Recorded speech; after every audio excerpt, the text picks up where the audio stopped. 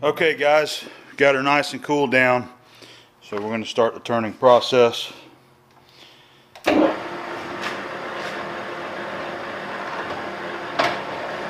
I'm using a TP2500 insert, which is pretty good for stainless, so we're going to try that, see what it does.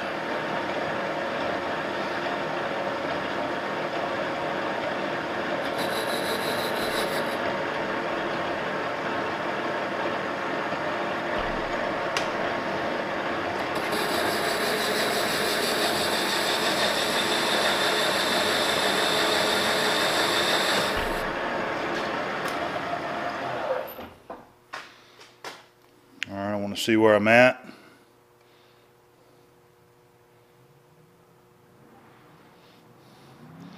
Okay, got about 28 thousandths to come off of it. I'm going to take another 5 and just let it make a pass all the way down it.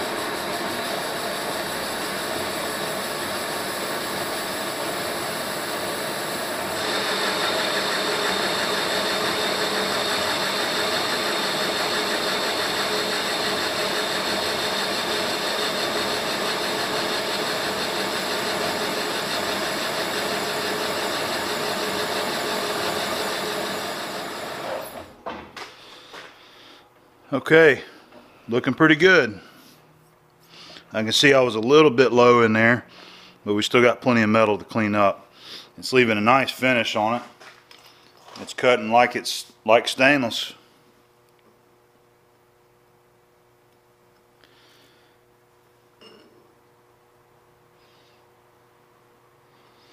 Okay, we still got about 22 to come off, so I'm going to make another 10 thousandths pass, and then we'll make us a cleanup pass.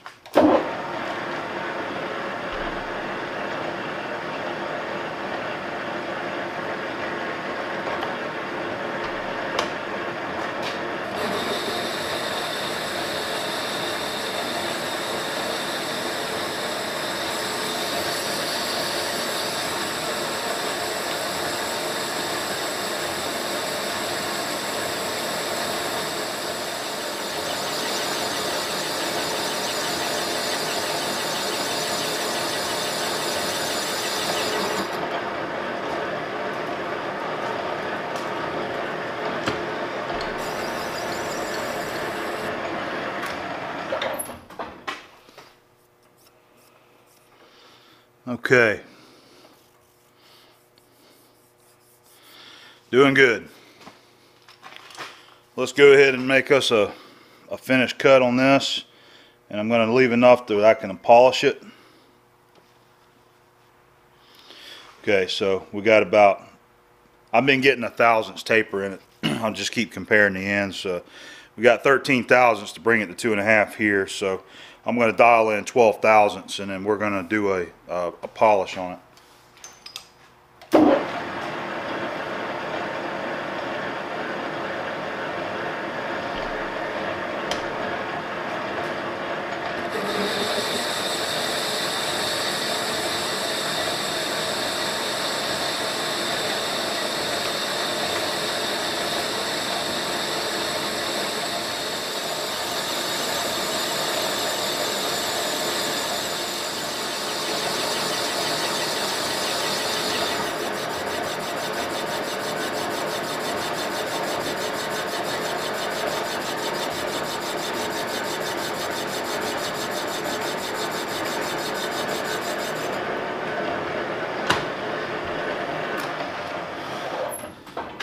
Alright, that's going to be our finished cut there.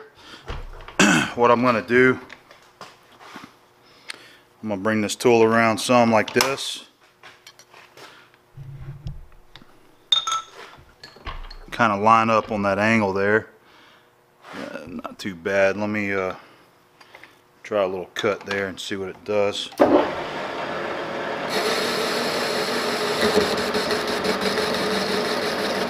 See what I'm doing there? Trying to peel it off.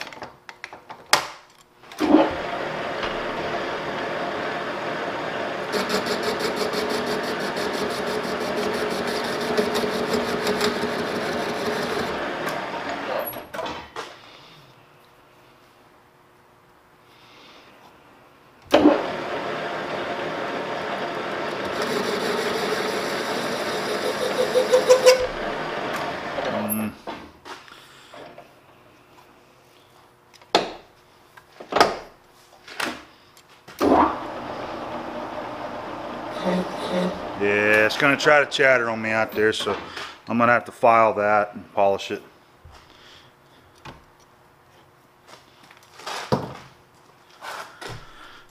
Okay, let's see how we did. Okay, 1/1000ths off there. All right, and I'm 2/1000ths on that end, so time to do some polishing. All right, I don't know how well you can see it, but on these threads here, I got quite a bit of metal buildup on there, and it's hard to get off stuff like that. You know, I've got my little pick here, and I've been kind of scratching at it, and it's pretty well stuck to it. I might come in here once I'm ready to take this off and just turn those threads off there, so I'm not having to fight that the metal in it. Anyway, all right, I'm gonna speed it up, and we'll got some memory cloth here. I'm gonna use some 120. Give it a nice polish.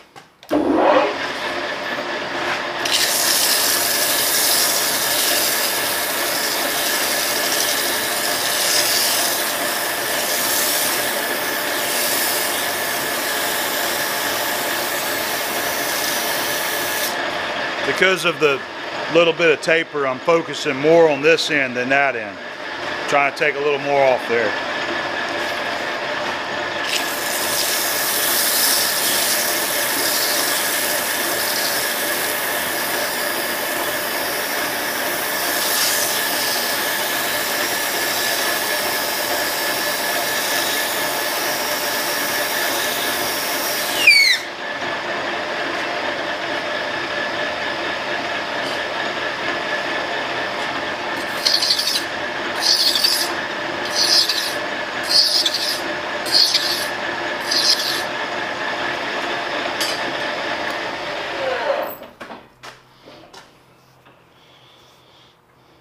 Looks good.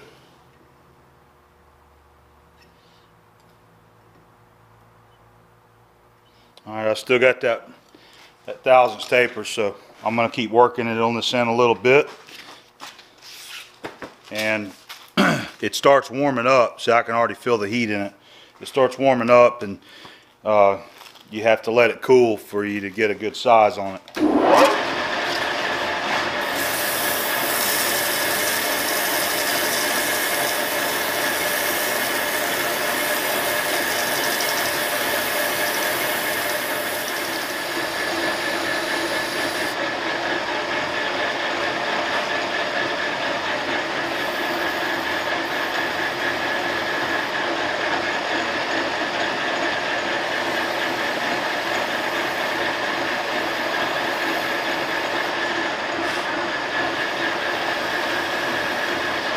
Just trying to push that Scotch-Brite up in that area to clean it out some, get the dust out of it. And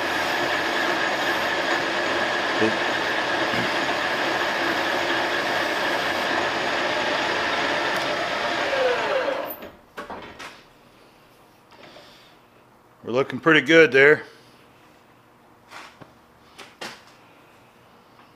Let's clean it up good there.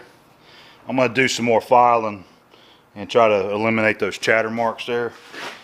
But it's looking good. I think you've just about seen what we're doing here. I'll probably do a little more fine polishing on it. Okay. Yeah, well, I think we're looking good there. What I'll do is I'll show you. Hold on.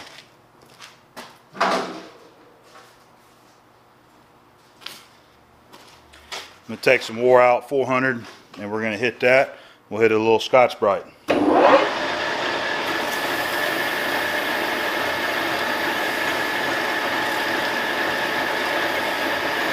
This should brighten it up really nice.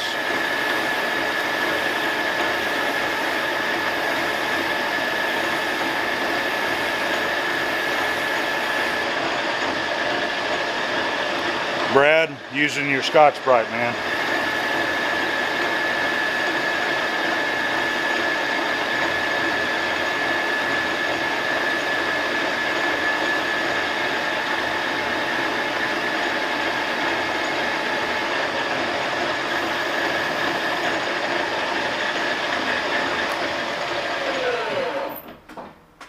There we go. That's pretty much the finished product there. Like I said, I'm going to do a little more filing here, and we're going to let it cool down. All right. I went ahead and turn this down a little bit here to clear the threads.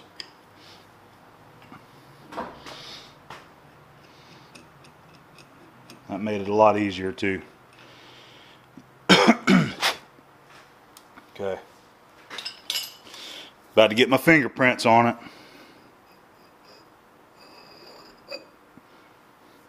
Alright, well there it is.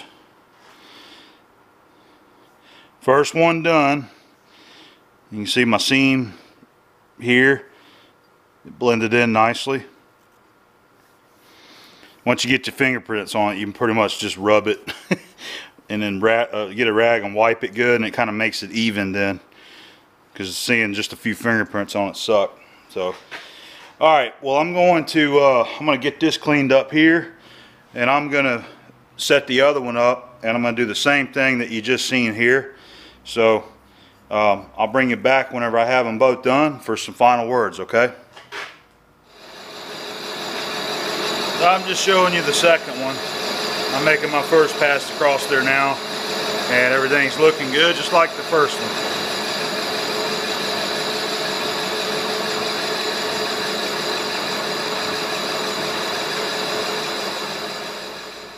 one. Okay, we got them both finished up. Just giving you a final peek at them. Kind of late here. I'll probably be calling the customer tomorrow morning. He said that he would come pick them up as soon as I have them done. But I'll snap some pictures and throw them in there so you can see it better. But it turned out good. I'm happy with them, and they're on size. They look nice. So, and that's what they want. And he specifically was looking for me because he heard that I do spray welding, and that's how he wanted them fixed. He wanted them spray welded. Evidently these parts are quite expensive to buy. You know, anything for a boat marine application is always pricey, and I mean, not to say that you couldn't make these things. You could make them, but you know, it'd be expensive to make them too. So this works out good. That's the metalizing is a good fix for parts like this. It's cheaper than building new ones, or probably buy new ones from the manufacturer, you know. So anyway, guys, I hope you enjoyed watching. It's been a pretty good project. You know, I've been out here playing most of the day, and I was glad to share it with you and get a little bit of machining under our belt here. And yeah, that's it. We'll see you guys on the next one, okay? Later on.